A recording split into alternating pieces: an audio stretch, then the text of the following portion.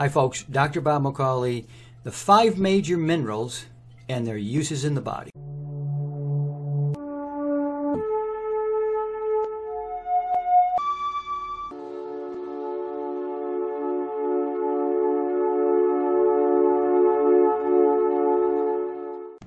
Don't forget to subscribe and hit the notification button so you don't miss any of my health updates. Well, one of my health mentors, I've mentioned many times before, Dr. Bernard Jensen, just absolutely the most incredible guy. And he really just knew so many things about health, and I don't know where it all came from. But this book here, The Chemistry of Man, is really teaches you more about understanding physiology and the minerals and what they do in the body and how they function and how everything works.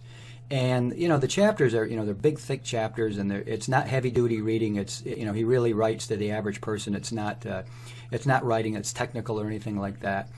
And he just lays it out, and he does it so succinctly. One of the things I just loved about Jensen, Dr. Jensen, and he, by the way, he was a PhD, not a medical doctor. So Dr. Jensen, what I loved about him was that he was able to boil things down to just their essence. And so the major takeaway from that book, if you don't want to read that book, which if you're not a health fanatic, you're really not going to want to read that particular book, but the major takeaway is this, and it's the 5 major minerals. And I broke them down. I kind of made this thing up. It's called SCIMP. And it's a way to, it's just a mnemonic way of remembering this and what their effects on the body, which is ABOMB. Okay, so SCIMP is sodium, calcium, iodine, magnesium, and potassium.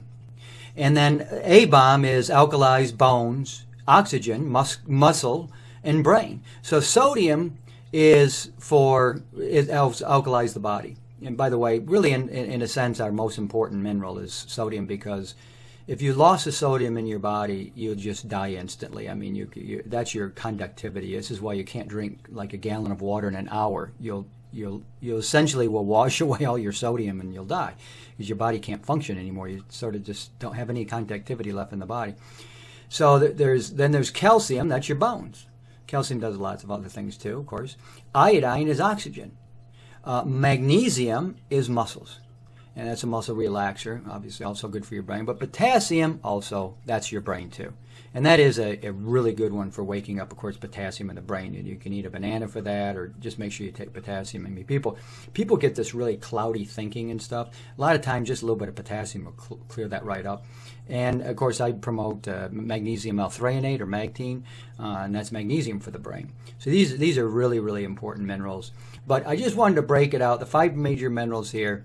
From SCIMP, which are sodium, calcium, iodine, magnesium, potassium, and then ABOMB, which is alkalized bones, oxygen, muscle, brain. That's my little way of remembering things like this. Just a little thing I made up. This is brilliant. And it comes from my great hero, who taught me so many things, Dr. Bernard Jensen. Dr. Bob, I'll catch you next time. Don't forget to subscribe and hit the notification button so you don't miss any of my health updates.